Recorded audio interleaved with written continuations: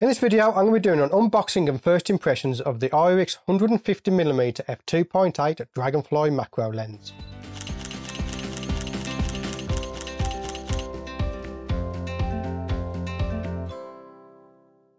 Hello, my name's Stuart Wood and welcome to this video. In this video, I've been sent a nice little package from the very friendly people at Irix. Let's just put my camera aside. Okay, so Irix has been very generous and they have sent me one of their lenses for testing and reviewing. Okay, they also sent me a circular polarizer. We're not going to be using that in this video, but we will be using that when we go outdoors with the lens, and we will be going outdoors with this lens. Okay, now we have a little booklet with their product range in here. Okay, and inside we have all their information. We have the Dragonfly, which is the nickname for this lens. And we have a very nice hard case. That is absolutely fantastic. Take a look at that. That is how you present a lens, okay? Let's get this out here. My God, look at that. That is a monster of a lens. This feels like it's all metal. Okay, we have, oh, but to note as well, they send you 2 end caps as well, just in case you lose one, which is great. Let's take a look at that lens there. The 77mm thread, okay. Now, just for your information, I have already unboxed this just to see if the twin macro flash will fit on here. It does, with some adapters, okay. You got to get a step down ring from 77 down to 72, and your twin macro flash will fit on here, okay. I'm going to take the hood off. The hood's nice, okay, and because it's 150mm, you've got a little bit more working distance, so you can actually use the hood on this out in the field at 1:1 magnification, unlike the Canon one, which I find gets in the way.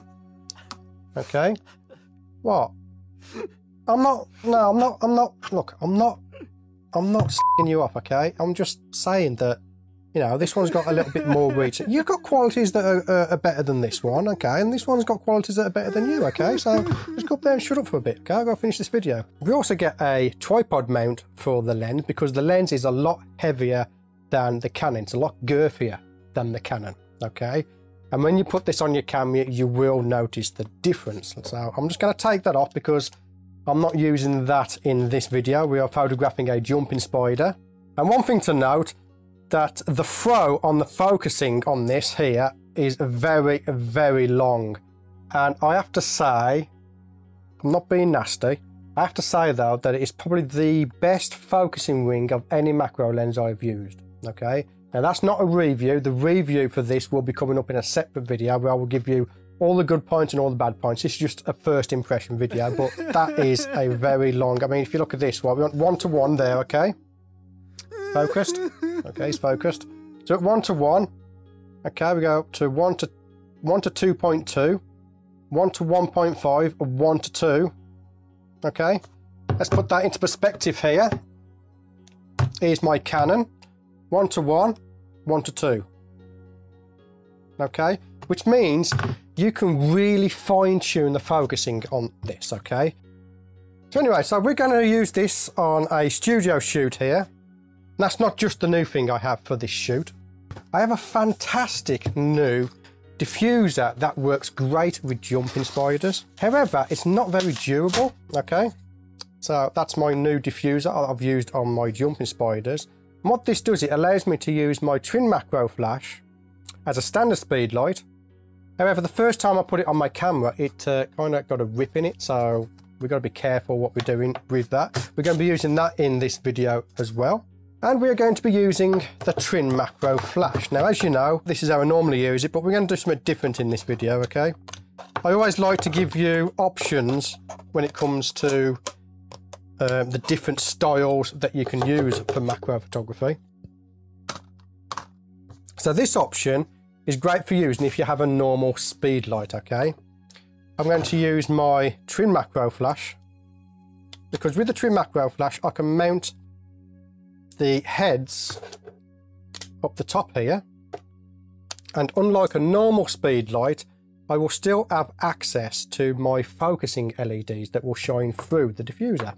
But what this will do is it will enable the specular highlights on the spider to only have a single specular highlight at the top rather than two with the twin macro flash, and I prefer it that way, to be honest with you.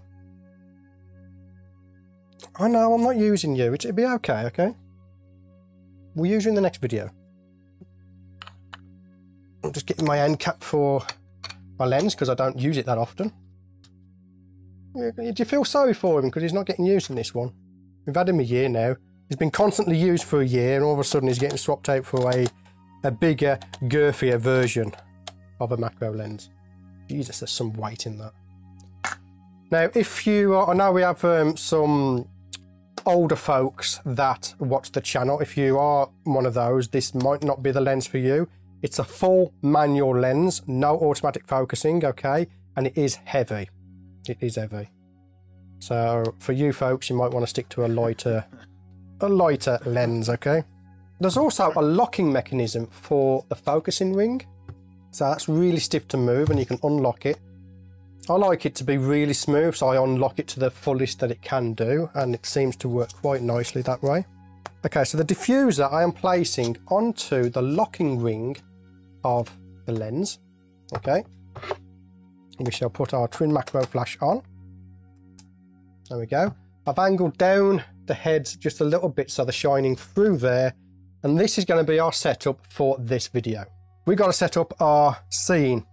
So we're going to use our Lazy Susan, dry leaves. I don't know what this is. I bought it from one of the spider fairs that I went to, but it does come in quite handy. So first of all, I'm just going to put some leaves out onto my Lazy Susan. This is where it gets very messy. Okay. I'm going to put this on top. And we have a theme of wood. Now we're going to use one of the male spiders. So they are black and white and they have green fangs. So what I'm going to do is I'm going to grab my backgrounds, okay? Now if you're interested in these background cards, they are available on my website. And I'm going to pick one with a kind of a browny, greeny theme to it. We're going to go with this one here. Now these backgrounds are available again on my website. They are a digital download, so as soon as you've made payment, you can download these textures and print them out yourselves. If you want to know how I created them into backgrounds like this here, then there was an accompanying video that's on the web page. You just check that out there. What? No, you'll be alright. You just take a few weeks off. You'll be fine. No need to faff around. You'll be fine. Stop moaning, okay? Just stop moaning. Look, swapping lens is a natural development of a photographer, okay? So, just, yeah, get by the flowers, okay? There you go. I'll tell you what, I'll put you there, you're in the frame, okay? So, let's put you like that, okay? That way people won't miss you, okay? We'll sit you like that. All right, so that's a bit too high. I'm going to use one of my bingo clips instead. Get to the side instead. A little bit more. Okay. These bingo clips are awesome. Well, I'll call them bingo clips because that's when I first saw them. What they are memo clip holders. So if you go onto Amazon, type in memo clip holders, you will find these little clips, and they are absolutely awesome for doing macro photography. So next we need a subject. We're not going to use Fidget because he's always horny. Let's get Buster. Okay, so here is Buster. There we go. Okay, there's Buster. Put that out the way so it don't get in the way. So what we're going to do, Buster, we're going to place you on here. There we go. Good boy.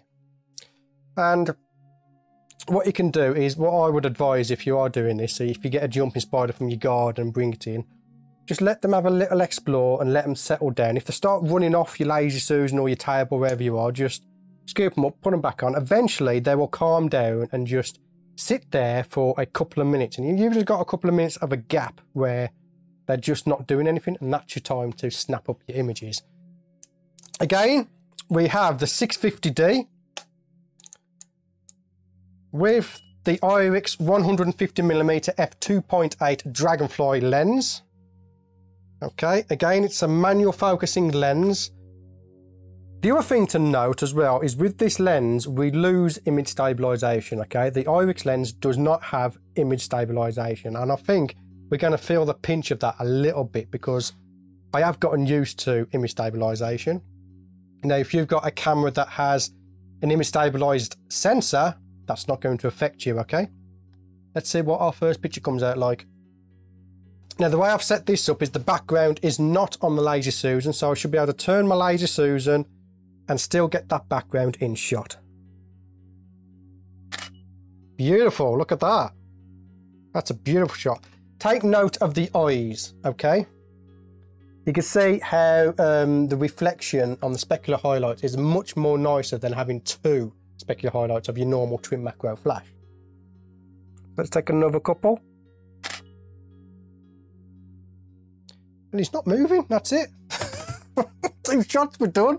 He's not moving.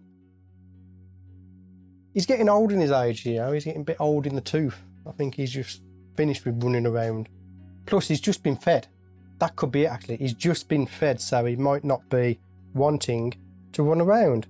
Now, the background's nice. That's a beautiful image. Okay. What I'm going to try and do, I'm going to try and just bend this over a little bit. I want to see what the difference is if we do that.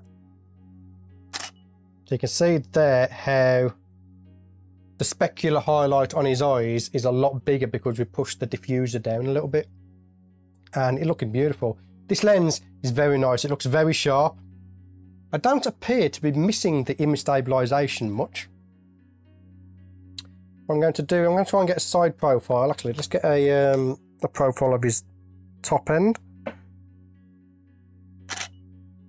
I quite often do that when I'm out in the wild. I don't publish that particular image that you're seeing now. I don't publish that. But what you can do is you can use that image to ID the insect to see what it is. Because a lot of the insects I photograph, I don't know what they are. But by photographing the top, front and behind and sometimes the side, I can use those images to ID the species. There we go, Buster.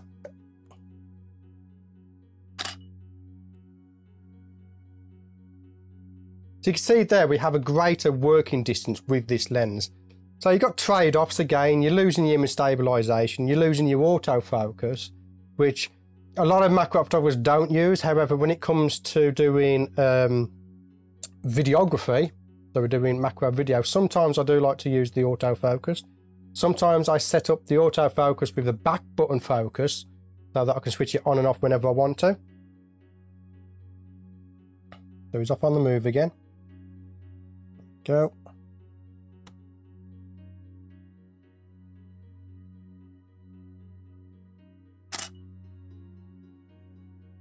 Beautiful. Let's get the female out. Let's get Doris out, okay? Okay, so she's a bit bigger than Buster. So I'm going to go to 1 to 1.2. Okay. That's on my magnification. I really do like this lens. No offense. Okay, you're good. You're good. You both got your good qualities. You're both beautiful. Okay. Okay, she's turned a little bit.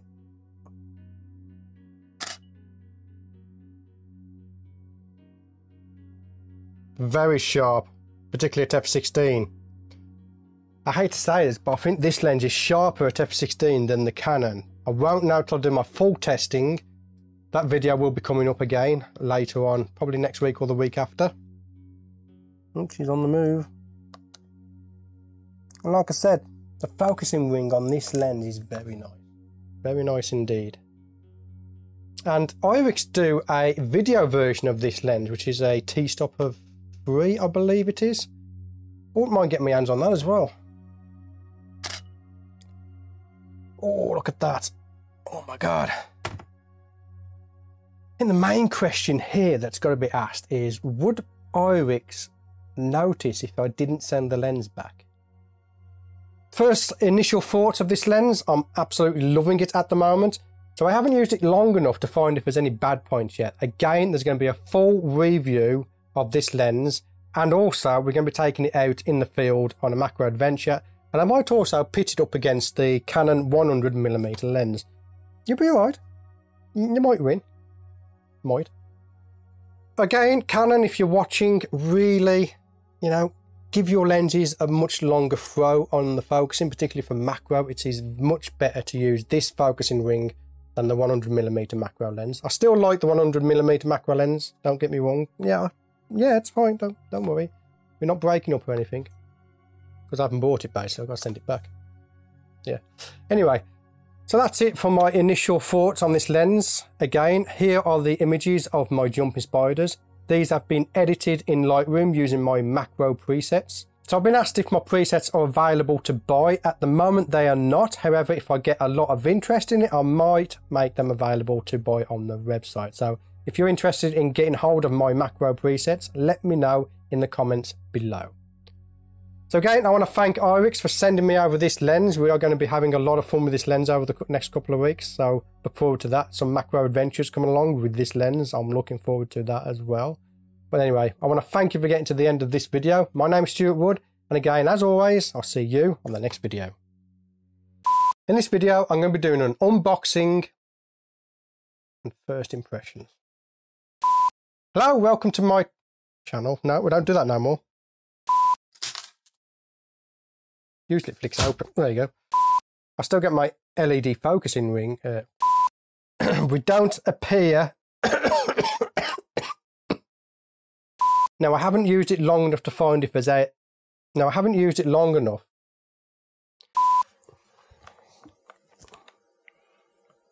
Oh, beautiful. Beautiful. Let's come over here a little bit.